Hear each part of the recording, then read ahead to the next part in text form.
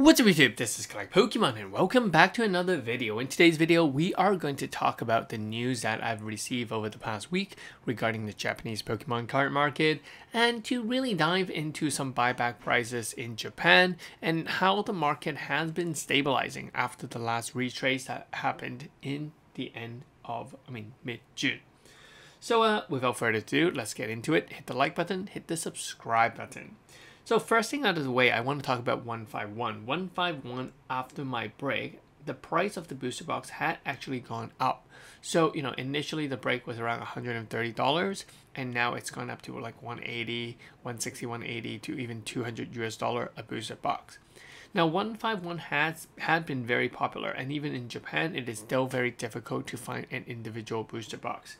With that said, rumors from wholesaler from card store has been telling me that there should be another wave coming on July 27th. So I think that a lot of people are anticipating this second wave of 151, and I do believe that there will be a second wave, simply because that they are reprinting this to satisfy the orders on the Pokemon Center website. So they will often print extra and to give them to wholesaler. So there's definitely going to be another wave of 151. 151 is not over yet. And I think the interesting part of this next wave of 151 is that the price will definitely drop, but it will not drop a lot. But I think that timing when to get these will be very difficult. Why would you want to time this? Because the first wave has print quality issues. A lot of the reverse holos, the regular Pokeball reverse holo, all have print lines, and some of the god packs have actually damaged cards within the pack. So what I'm trying to say is that it's going to be difficult to choose which wave you're getting. So you'll be buying it from a seller. They would usually just sell you the first wave when they have the second wave, and they will most likely keep the second wave. So that's what I am going to be expecting. And the hard part is to really distinguish between the first and second wave. I don't even know if it is possible. It might be, depending on the booster case packaging, because sometimes for reprints they still use the old packaging with the tape, or they will follow the first print wave, which is the glue packaging. So it really depends on how that reprint is going to go. The second thing I want to talk about is the Ruler of Black Flame, a new set that is going to be released on July 28th, and that is the SV3 sets with all the good Charizard inside. So it is definitely going to be a very hype set. It is going to be released with a similar price point as 151, but what I do believe that this set is going to do is that it is going to do better than 151 in the short run. So we do see a bunch of Charizard hype right now from the buy list, which I will mention later on in this video. So with Charizard, I think that the price will go up and it would stay up there. The trajectory of this booster box, I believe, will be released at around $130, $150 per booster box. And I think 1 week or maybe even 3 days after the release, we're going to see this box spike up to close to $200 per booster box, and it's going to stay up there until there has been any sort of reprint news and so on. I just do believe that Charizard does have its charm, and even though 151 has a Charizard, it's just different. It's a new form of Charizard, and when you release a new form, a new art of Charizard, people always like it.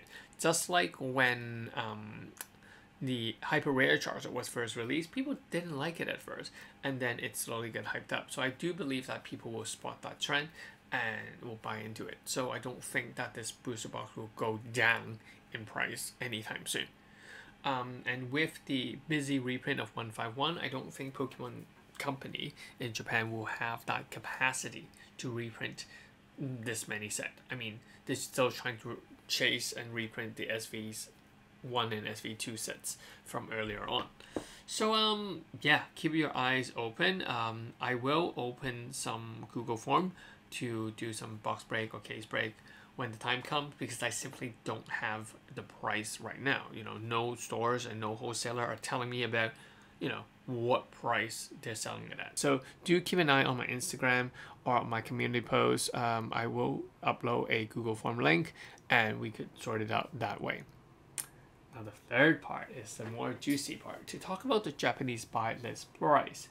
So I've went to Japan at the end of June and I found that the buy list price has been pretty low, but it's been slowly retracing or climbing back up. And there are some cards that actually did not really fall at all. So when we look at the trainer cards, we can see that a lot of the card stores are buying it at a negotiable price. So they want you to bring these cards in. These are still very sought after cards. The Lily, the Team Rockets, you know, people are starting to value certain older trainer cards. So yes, I mean, if you ask me, is it the XY era coming back?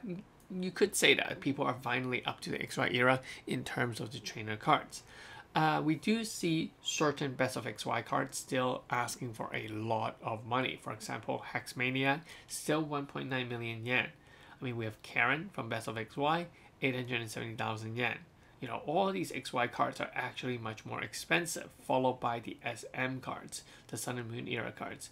You know, we have the Lucamine and Lana, Mallow, these sort of guys, followed by the other waifu cards. We can see that, you know, we're seeing distinctive price differences. And you could ask me, is it the XY era time? Likely. If you have XY era card, it might be a good time for you to, you know, take them out, look at them, to see if, you know, those cards are actually worth something. You can bring them to the Worlds, and hopefully that would be at the highest or the peak of the XY prices. Now, if you take a look at the Pokemon cards, the Pokemon cards, not the trainer ones, you can see that the price actually didn't change much. You know, Mario Pikachu, Luigi Pikachu, and the 20th anniversary Fiesta Pikachu is still up there right at the top, followed by a lot of Evolutions cards. Charizard cards are climbing up in price, and Poncho card, like I said, will definitely be a big hit. Now, people are starting to really recognize the Munch, Scream promos, and we can see that and reflected by the buy list. Those are one of the top buys from a lot of card stores right now. Because why? Because they sell, right? People buy it because, I mean, card store buy it because there's a demand for it.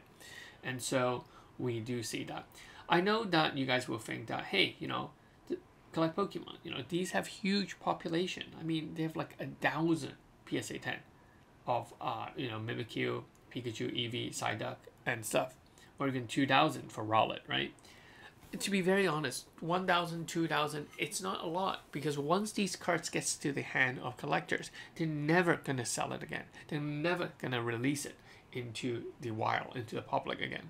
So that's why I think that even though the pop report says 1,000, there isn't many of them that is really circulating around. I mean, yes, there's 1,000, but it doesn't make sense. It doesn't mean anything. I know someone with at least 50 Scream Pikachu, right? You know, he's just holding on to it. He's not selling it. He's not doing anything to it. And even a small collector like me, I have like, what, 20 Scream Pikachu. So it's we're not going to sell it. And I think that then the tag team cards followed, and I think the tag team card did retrace a lot back in price. So the tag team are not as expensive. People do find it not as valuable as it seems. So what I'm saying is that a lot of the promo cards, keep an eye on it. I think they will be on this list very soon. So that's the Japanese market for you. It's changing, and I think that as the type of collectors become more mature into the market, they're not newbie anymore, they will know what are value in Pokemon cards, and the whole market will start to make a lot more sense. You know, this happened before. You know, this I remember saying this before. When you have a bunch of new collectors, they just follow the trend. You know, they follow what's high, what's good, what people tell them is good. But once you dive deeper into this rabbit hole, you learn what is value. And you learn to distinguish real value and real passion versus what everyone is telling you. So I think that's where these cards will start to shine. And does it mean that all the other cards will not have value? No, you just have to be able to sieve through certain cards. And do I like manipulating the market? I love it. I was just at OJ Love's stream, and people call me the manipulator. Well, I will tell you what card I'm buying right now. I'm actually buying up a lot of the Drowsy from SV1V.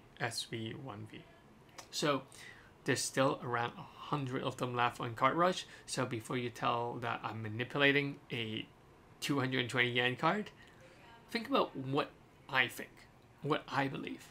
I believe that this is a good art. I believe that Pokemon card will be considered as art in the next 30 to 50 years. So I'm buying this card and holding it for 30 years. So is that manipulation or is that investment? I'll let you guys decide. I'll catch you guys in the next one. Peace. This is Collect Pokemon. Bye-bye.